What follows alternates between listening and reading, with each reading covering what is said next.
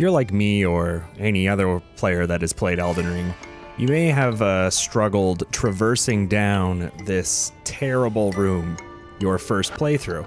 Well, today I'm going to show you guys a very consistent, fast, and easy way down so that you guys can go to get your Frenzied Flame ending.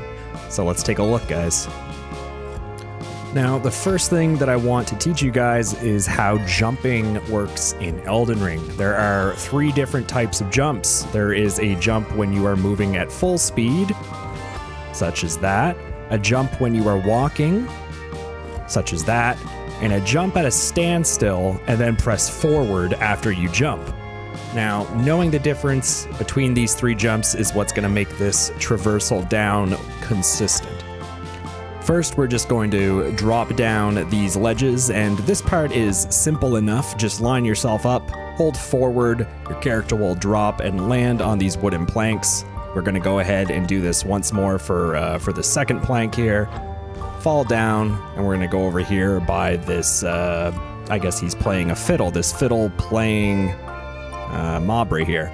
We're then going to go ahead and dispose of this fiddle playing mob before I show you guys the way down here. So once he is out of the way, we're first going to put away our weapon and walk into this corner. Simply just walk into it until your character falls down and you're going to land on the very first tombstone. Now, from here, you want to line your character up in the middle of the tombstone, and we're going to do a jump forward. We're not going to run, we're going to stand still and press forward and jump. First forward and then jump.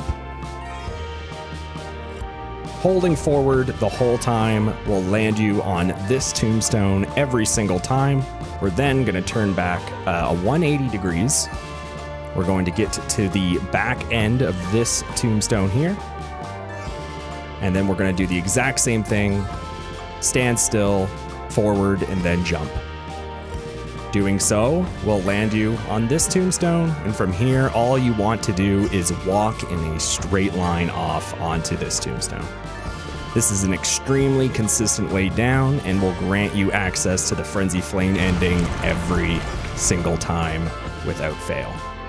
So I hope this video, this quick tutorial, will help you guys out there, and best of luck in your adventures.